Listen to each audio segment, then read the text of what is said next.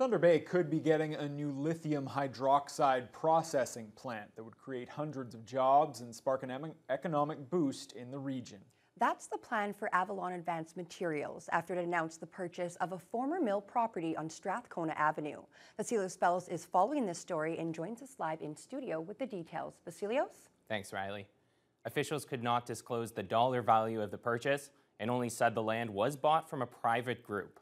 The company is expecting the facility will create 500 jobs with the goal of having processing begin in 4 years. An exciting land purchase in Thunder Bay that could create an economic boost in the region. It's a great day for the province, a great day for the country, and we're hoping a great day for the city. Avalon Advanced Materials announced Monday morning the purchase of the former pulp and paper mill site with a plan to have a lithium hydroxide processing facility up and running there by 2027. The company, which already has lithium deposits in the Northwest, estimates a processing plant could create 500 jobs. President Zishan Syed explains what about the property appealed to the group. Deep port, water access to U.S. and international markets. It's got rail, road, full utilities ready to roll. So it really makes, from a de-risking perspective and for really to get us on our right foot, it's a fantastic first step for us.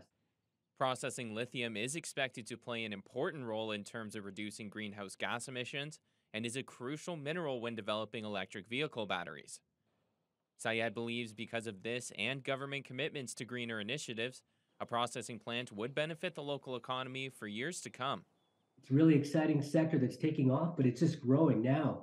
This is going to be a sector there for the long term. The opportunities for our young, talented people in Thunder Bay, opportunities to skill and reskill and upskill people, to tap into that tremendous talent in Thunder Bay. That's certainly one fantastic opportunity that really we're keen on.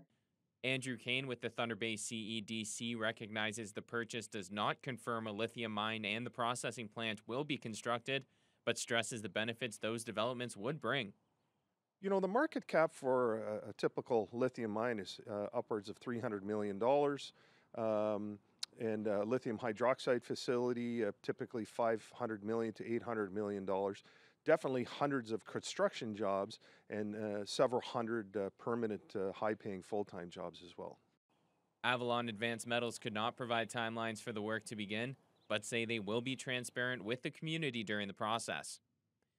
Vasilios Bellos, TBT News.